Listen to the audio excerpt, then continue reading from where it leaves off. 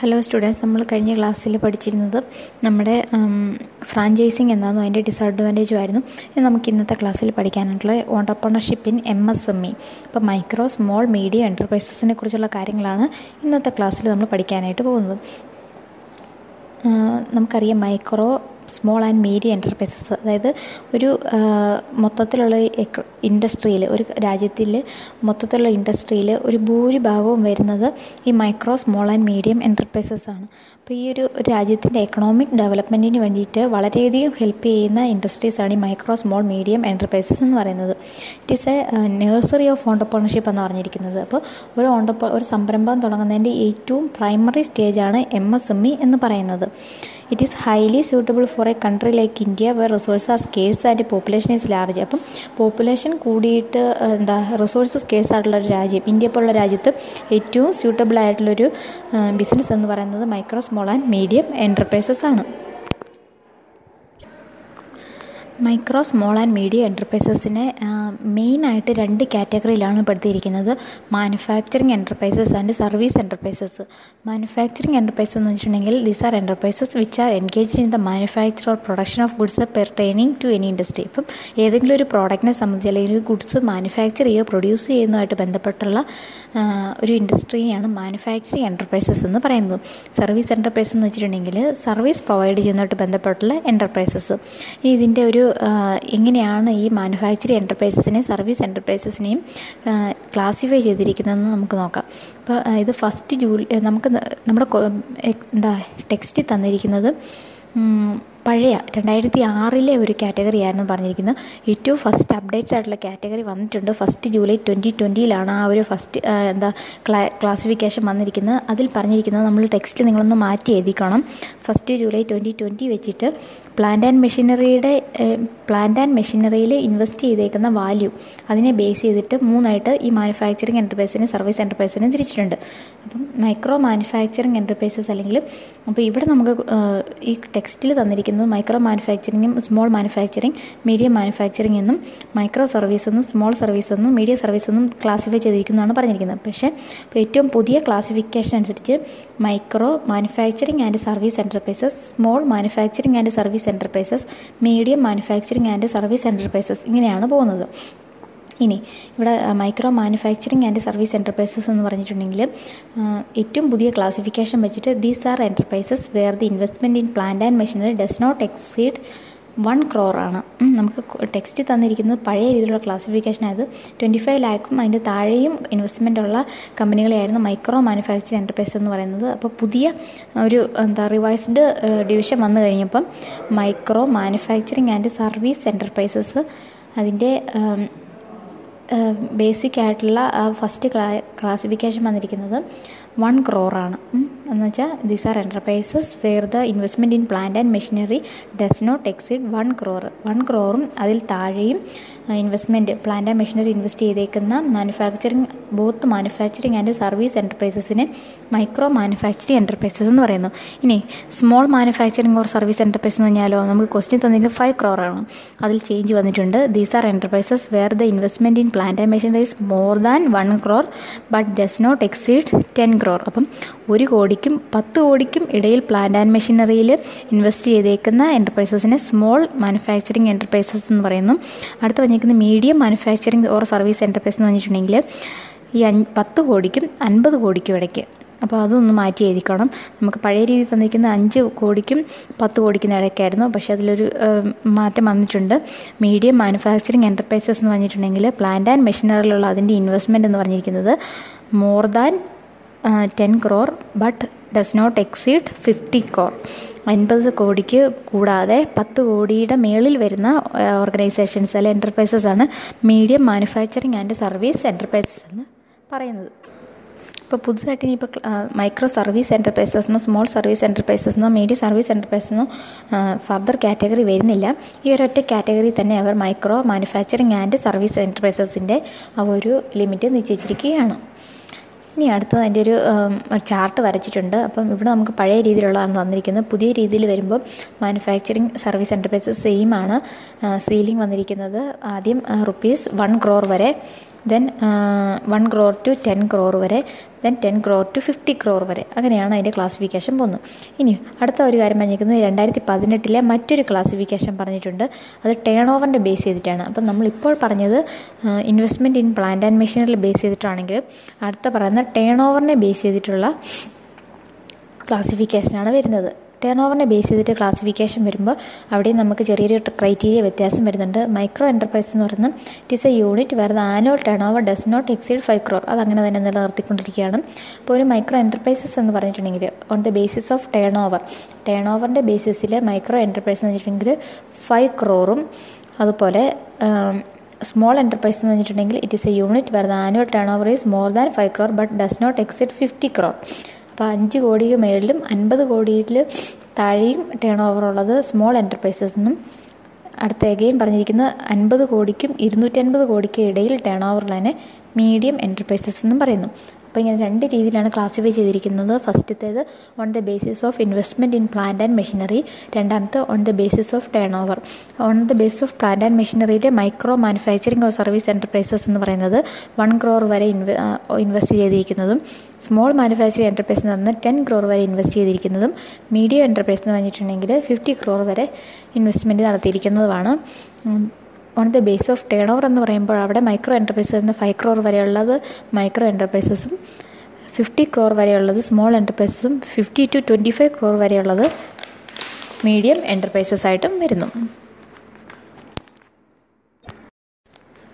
അടുത്തതായിട്ട് MSME development act 2006.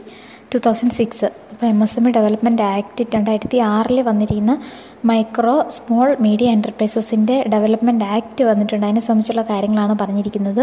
This is the first legislation in India covering micro small and medium enterprises. അപ്പം MSMEനെ cover ചെയ്യുന്ന ഏറ്റവും first ലെജിസ്ലേഷനാണ് അല്ലെങ്കിൽ first ആക്റ്റാണ് 2006 വന്നിരിക്കുന്ന MSME development act എന്ന് പറയുന്നത്.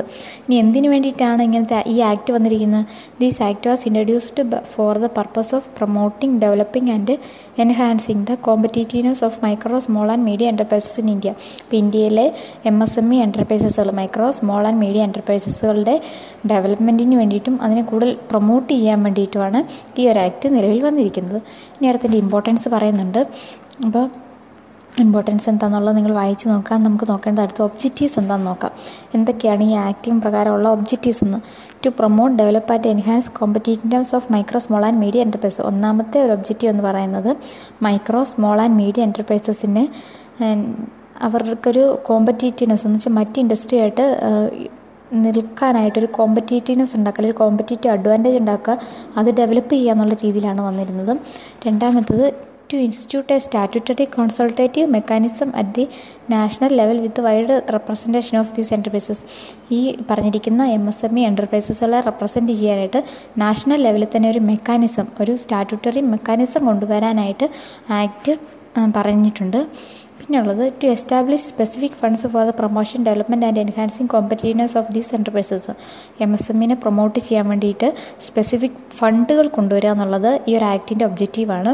Then fourth one, to introduce progressive credit policies and practice and preference in government procurement to there product or service. പിന്നെ ഉള്ളത് ഇവർ ഈ MSME വഴി വരുന്ന പ്രോഡക്റ്റുകൾക്കും സർവീസുകൾക്കും അവരിൽ മുന്നോട്ട് കൊണ്ടുവരാനായിട്ടുള്ള ക്രെഡിറ്റ് പോളിസീസും പ്രാക്ടീസസും ഗവൺമെൻറ്റിൻ്റെ നേതൃത്വത്തിൽ തന്നെ ഇൻട്രൊഡ്യൂസ് ചെയ്യുക എന്നൊരു ലക്ഷ്യം ഈ ഒരു ആക്ടിനുണ്ടായിരുന്നു. പിന്നെ ഫിഫ്ത്ത് പറഞ്ഞിരിക്കുന്നത് to implement effective mechanism four mitigating the problems of delayed payment to these enterprises. അപ്പം അടുത്ത് പറഞ്ഞിരിക്കുന്നത് ഈ ഒരു ആക്ട് പ്രകാരം ഈ ഒരു ആക്ട് പ്രകാരം ഇവർക്ക് എന്തെങ്കിലും പ്രോബ്ലംസ് വന്നാൽ ആ പ്രോബ്ലം സോൾവ് ചെയ്യാനായിട്ടുള്ള ഒരു ഡിലേ, അല്ലെങ്കിൽ ആ ഒരു ഡിലേ പേയ്മെൻറ്റ്സിൽ വരുന്ന ഡിലേ, ഇതൊക്കെ ഒഴിവാക്കാനായിട്ട് ഒരു എഫക്റ്റീവ് മെക്കാനിസം കൊണ്ടുവരിക എന്നുള്ളത് ഈ ആക്ടിൻ്റെ ലക്ഷ്യമായിരുന്നു. ദെൻ 6 പറഞ്ഞിരിക്കുന്നത് to simplify the process of closure of business of these enterprises. ഏറ്റവും അവസാനം ഇങ്ങനെയുള്ള MSMEs ക്ലോസ് ചെയ്യണമെങ്കിൽ അതിൻ്റെ ആ ഒരു നൂലാമാലകൾ, അല്ലെങ്കിൽ അതിൻ്റെ ആ ഒരു ഫോർമാലിറ്റീസ് സിംപ്ലിഫൈ ചെയ്യാൻ വേണ്ടിയിട്ടും ഈ ആക്ട് ഒബ്ജക്റ്റീവായിട്ട് കൊണ്ടുവന്നിട്ടുണ്ട്. ഇത്രയാണ് നമ്മുടെ MSME ആക്ടിൻ്റെ ഒരു ഒബ്ജക്റ്റീവ്സ് എന്ന് പറയുന്നത്. അടുത്ത് നമുക്ക് നോക്കാനുള്ളത് എന്താണ് micro small and medium എൻ്റർപ്രൈസസിൻ്റെ features എന്നും അതുപോലെ തന്നെ റോൾ എന്താണെന്നുള്ളതും. ഇവർക്ക് നമ്മുടെ കൺട്രിയിൽ micro small and medium എൻ്റർപ്രൈസസിൻ്റെ role എന്താണെന്നുള്ളതും എന്തൊക്കെ അഡ്വാൻറ്റേജാണ് ഉള്ളതെന്നും കൂടിയാണ് നമുക്കിനി നോക്കാനായിട്ട് ഉള്ളത്. ഫസ്റ്റ് അഡ്വാൻറ്റേജ് ആയിട്ട് പറഞ്ഞിരിക്കുന്നത് ക്യാപിറ്റൽ ഇൻവെസ്റ്റ്മെൻറ്റിൻ്റെ കാര്യമാണ്. MSME require only small investment of capital to set up dum. First തന്നെ പറഞ്ഞിരിക്കുന്നത് സ്മോൾ ക്യാപിറ്റൽ മതി. നമുക്കറിയാം micro small and medium enterprise എന്ന് പറയുമ്പോൾ അത് സ്റ്റാർട്ട് ചെയ്യാനായിട്ടും റൺ ചെയ്യാനായിട്ട് സ്മോൾ ക്യാപിറ്റലിൻ്റെ ആവശ്യം വരുന്നുള്ളൂ. അപ്പോൾ അത് തന്നെയാണ് ഒന്നാമത്തെ അഡ്വാൻറ്റേജ് ആയിട്ട് പറഞ്ഞിരിക്കുന്നത്. ക്യാപിറ്റൽ ഇൻവെസ്റ്റ്മെൻറ്റ് എന്ന് പറയുന്നത് വളരെ ലെസ് ആയിരിക്കും. അടുത്ത് പറഞ്ഞിരിക്കുന്നത് labour intensive. Micro small medium എൻ്റർപ്രൈസസിൻ്റെ അടുത്ത അഡ്വാൻറ്റേജ് എന്ന് പറഞ്ഞാൽ ലേബർ ഇൻറ്റൻസീവ് ആയിരിക്കും. കാരണം ഒരുപാട് വലിയ മെഷീനറികളോ അല്ലെങ്കിൽ ടൂൾസ് ആൻഡ് ടെക്നിക്സോ ഇതിന് ആവശ്യമില്ല. മാനുവലായിട്ടുള്ള ലേബർ വെച്ച് തന്നെ നമുക്ക് ചെയ്യാവുന്ന ജോലികളാണ്, അല്ലെങ്കിൽ ആ ലേബർ ഇൻറ്റൻസീവ് ആയിട്ടുള്ള വർക്കാണ് MSMEയിൽ നടക്കുന്നത്. അടുത്ത ഫീച്ചർ പറഞ്ഞാൽ short period. They require only A short period of there establishment. ഒരു മൈക്രോ സ്മോൾ എൻ്റർപ്രൈസസ് സ്റ്റാർട്ട് ചെയ്യാനായിട്ട് നമുക്ക് ഒരുപാട് ടൈമൊന്നും വേണ്ട. പെട്ടെന്ന് തന്നെ നമുക്കത് എസ്റ്റാബ്ലിഷ് ചെയ്ത് ഷോർട്ട് പീരീഡിനുള്ളിൽ എസ്റ്റാബ്ലിഷ് ചെയ്തെടുക്കാൻ പറ്റുന്നതാണ്. Economic stability. They also help to create economic stability by spreading out prosperity and by checking the expansion of monopolies.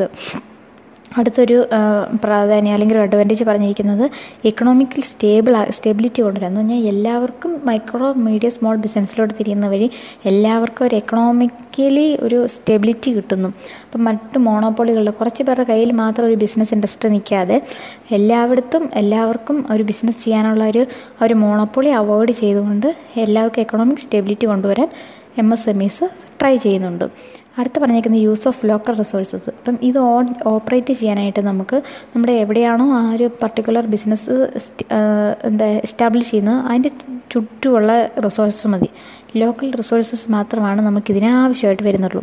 These enterprises helps in better use of local resources and skills which might otherwise remain unutilised. അപ്പം utilise ചെയ്യാതെ unutilised ആയിട്ട് കിടക്കുന്ന local റിസോഴ്സസിനെയും അതുപോലെ ലേബേഴ്സിനെയും നമുക്ക് MSME വഴി ഒരുമിച്ച് ചേർക്കാനായിട്ട് സാധിക്കുന്നു.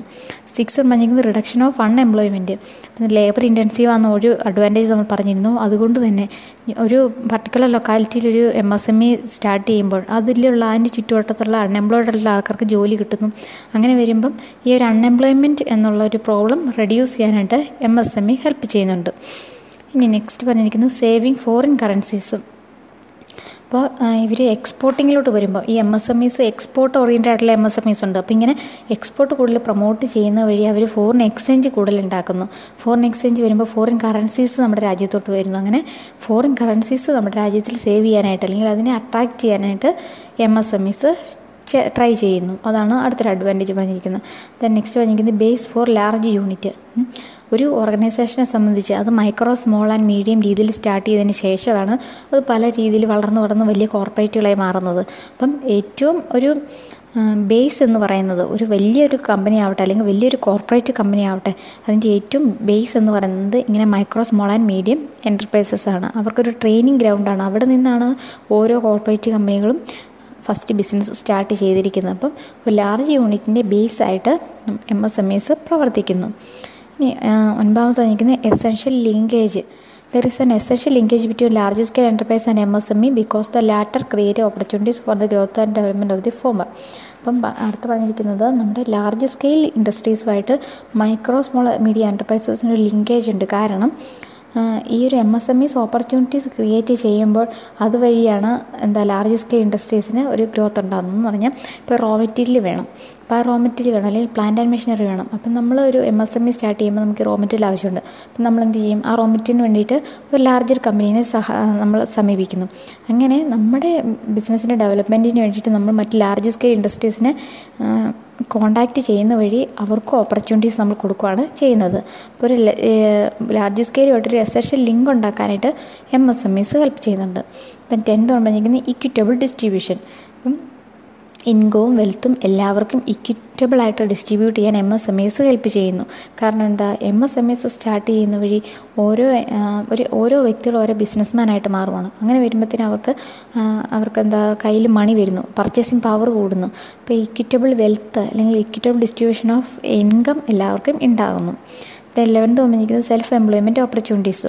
അപ്പം സ്വയമായിട്ട് പഠിത്തമൊക്കെ കഴിഞ്ഞൊരു ജോലി ഇല്ലാതിരിക്കുന്ന ഒരാളാണെങ്കിൽ അദ്ദേഹം ആ ഒരു MSME സ്റ്റാർട്ട് ചെയ്യുന്ന വഴി ഒരു മൈക്രോ എൻ്റർപ്രൈസസോ സ്മോൾ എൻ്റർപ്രൈസസോ അല്ലെങ്കിൽ മീഡിയം എൻ്റർപ്രൈസസോ സ്റ്റാർട്ട് ചെയ്യുന്ന വഴി അദ്ദേഹത്തിന് ഒരു സെൽഫ് എംപ്ലോയ്മെൻറ്റ് ഓപ്പർച്യൂണിറ്റിയാണ് കിട്ടുന്നത്. അപ്പം ഇതിന് ഇൻവെസ്റ്റ്മെൻറ്റ് കുറവായതുകൊണ്ട് തന്നെ അല്ലെങ്കിൽ ഇതിന് ഗവൺമെൻറ് ഫെസിലിറ്റീസ് സബ്സിഡീസ് കൂടുതലായതുകൊണ്ട് കൂടുതൽ ആൾക്കാരും ഇങ്ങനെയൊരു സെൽഫ് എംപ്ലോയ്മെൻറ്റിലോട്ട് പോകാനായിട്ട് MSME ഹെൽപ്പ് ചെയ്യുന്നുണ്ട്. ദെൻ ലാസ്റ്റ് പറഞ്ഞിരിക്കുന്നത് മൊബിലൈസേഷൻ ഓഫ് റിസോഴ്സസ്. ഞാൻ ഓൾറെഡി പറഞ്ഞ കാര്യം തന്നെയാണ്. ഒരു ലോക്കൽ റിസോഴ്സസ് അല്ലെങ്കിൽ ലൊക്കാലിറ്റിയുള്ള റിസോഴ്സസിനെ യൂട്ടിലൈസ് ചെയ്ത് കിടക്കുന്ന റിസോഴ്സിനെ ഏറ്റവും നന്നായിട്ട് മൊബിലൈസ് ചെയ്ത് യൂസ് ചെയ്യാനായിട്ട് MSMEs ഹെൽപ്പ് ചെയ്യുന്നു. അപ്പോൾ ഇത്രയും കാര്യങ്ങളൊക്കെയാണ് MSMEയുടെ ഫീച്ചേഴ്സ് അല്ലെങ്കിൽ അഡ്വാൻറ്റേജ് ആയിട്ട് പറഞ്ഞിരിക്കുന്നത്. അടുത്തായിട്ട് പറഞ്ഞിരിക്കുന്നത് role of micro small and medium enterprises. ഒരു രാജ്യത്തിൽ മൈക്രോ സ്മോൾ ആൻഡ് മീഡിയം എൻ്റർപ്രൈസസിന് എന്താണ് റോൾ? നമ്മുടെ ഇന്ത്യ പോലുള്ള രാജ്യത്ത് മൈക്രോ സ്മോൾ മീഡിയം എൻ്റർപ്രൈസസ് എന്ത് റോളാണ് വഹിക്കുന്നത് എന്നുള്ളതാണ് നമുക്ക് നോക്കാനായിട്ടുള്ളത്. അപ്പോൾ നമുക്ക് പോയിൻ്റായിട്ട് തന്നിട്ടുണ്ട് എങ്ങനെയാണ് ഒരു രാജ്യത്തിൻ്റെ ഡെവലപ്മെൻറ്റിന് വേണ്ടിയിട്ട് MSMEs ഹെൽപ്പ് ചെയ്യുന്നത്. ഒന്നാമത് പറഞ്ഞിരിക്കുന്നത് നഴ്സറി ഓഫ് ഓണ്ടർപ്രണർഷിപ്പ്. ഒരു സംരംഭത്തിൻ്റെ ആദ്യ പടിയാണ് MSME എന്ന് പറയുന്നത്. MSME is the nursery of entrepreneurship. MSME provide ample opportunities for entrepreneurship. They generate employment opportunities with low capital investment. They also facilitate development of backward areas and weaker section of the society. അപ്പം ഒരു സംരംഭം തുടങ്ങുന്നതിൻ്റെ first step എന്ന രീതിയിലാണ് ഒരു MSME ഒരാൾ start ചെയ്യുന്നത്.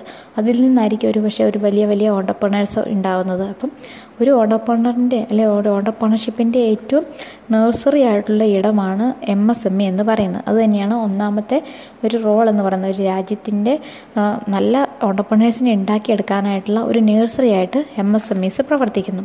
രണ്ടാമത് നാം പറഞ്ഞിരിക്കുന്ന ഒരു കാര്യം ഓൾറെഡി പറഞ്ഞു തന്നെയാണ് മൊബിലൈസേഷൻ ഓഫ് ലോക്കൽ റിസോഴ്സിനെ മൊബിലൈസ് ചെയ്യുക. ഇപ്പോൾ ഒരു പർട്ടിക്കുലർ ഏരിയയിൽ ആണ് ഒരു ബിസിനസ് സ്റ്റാർട്ട് ചെയ്യുന്നതെങ്കിൽ അതുമായിട്ട് ബന്ധപ്പെട്ടുള്ള ആൾക്കാർ അല്ലെങ്കിൽ ആ ചുറ്റുപാടുമായിട്ട് ബന്ധപ്പെട്ടുള്ള റിസോഴ്സസ് ഇതിനെല്ലാം ഓർഗനൈസ് ചെയ്യാനും മൊബിലൈസ് ചെയ്യാനായിട്ട് MSME ഹെൽപ്പ് ചെയ്യുന്നു. അപ്പം പല വ്യക്തികളുണ്ടായിരിക്കുക, അവരുടെ ടാലൻറ്റ് അവരുടെ സ്കിൽസ് യൂസ് ചെയ്യാൻ, അതുപോലെ തന്നെ ബാക്കി അൺയൂട്ടിലൈസ്ഡ് ആയിട്ട് കിടക്കുന്ന ബാക്കി റിസോഴ്സസ് എന്തൊക്കെ റിസോഴ്സാണെന്ന് കണ്ടുപിടിക്കാനും അത് പ്രോപ്പറായിട്ട് മൊബിലൈസ് ചെയ്യാനായിട്ടും MSMEs ഹെൽപ്പ് ചെയ്യുന്നുണ്ട്. Third one generation of employment opportunities generate ചെയ്യുന്നു. അപ്പം അത് നേരത്തെ പറഞ്ഞിരുന്ന അതേ പോയിൻ്റ് തന്നെയാണ്. അൺഎംപ്ലോയ്ഡ് ആയിട്ടുള്ള യൂത്തിന് അല്ലെങ്കിൽ അൺഎംപ്ലോയ്ഡ് ആയിട്ട് നിൽക്കുന്ന ആൾക്കാർക്ക് MSME വഴി കൂടുതൽ എംപ്ലോയ്മെൻറ്റ് ഓപ്പർച്യൂണിറ്റീസ് കിട്ടുകയും അവരിൽ കൺസിഡർ ചെയ്യുകയും ചെയ്യുന്നു. നെക്സ്റ്റ് പോയിൻ്റ് പറയുന്നത് സെൽഫ് എംപ്ലോയ്മെൻറ്റ്. അപ്പം ഓൾറെഡി പറഞ്ഞ പോലെ എംപ്ലോയ്മെൻറ്റ് ഓപ്പർച്യൂണിറ്റീസ് കൊടുക്കുന്നതിൻ്റെ ഒപ്പം തന്നെ ഒരു അൺഎംപ്ലോയ്ഡ് ആയിട്ടുള്ള വ്യക്തിക്ക് ഒരു micro small and medium enterprise start ചെയ്യുന്ന വഴി അദ്ദേഹത്തിന് തന്നെ ഒരു എംപ്ലോയ്മെൻറ്റ് ഓപ്പർച്യൂണിറ്റീസ് അവിടെ കിട്ടുവാണ്. അപ്പം ലെസ് ക്യാപിറ്റലാണ് ഇതിന് വേണ്ടതെന്നുള്ളതുകൊണ്ട് തന്നെ വലിയ ബിസിനസ് സ്റ്റാർട്ട് ചെയ്യാനായിട്ടുള്ള ബുദ്ധിമുട്ടുള്ളവർക്ക് പോലും ഈസി ആയിട്ട് സ്റ്റാർട്ട് ചെയ്യാമെന്നാണ് MSME എന്ന് പറയുന്നത്. അപ്പം സെൽഫ് എംപ്ലോയ്മെൻറ്റ് ഓപ്പർച്യൂണിറ്റീസും ഇത് പ്രൊവൈഡ് ചെയ്യുന്നുണ്ട്. പിന്നെ ഉള്ളത് contribution to GDP gross domestic പ്രൊഡക്ഷനിലോട്ടുള്ള കോൺട്രിബ്യൂഷനും കൊടുക്കുന്നു MSME. എങ്ങനെയാണെന്ന് നോക്കിക്കുകയും the GDP of A country increases when the production of goods and services of that country increases. MSME produce different types of product and provide different types of service. They produce more than 80,000 products in India and contribute 40% of the GDP. ഇപ്പോൾ ഇവിടെ പറഞ്ഞിരിക്കുന്നതാണ് ഒരു രാജ്യത്തിൻ്റെ gross domestic product അത് increase ചെയ്യണമെങ്കിൽ ആ രാജ്യത്തെ മൊത്തത്തിലുള്ള ഉൽപ്പാദനം കൂടണം.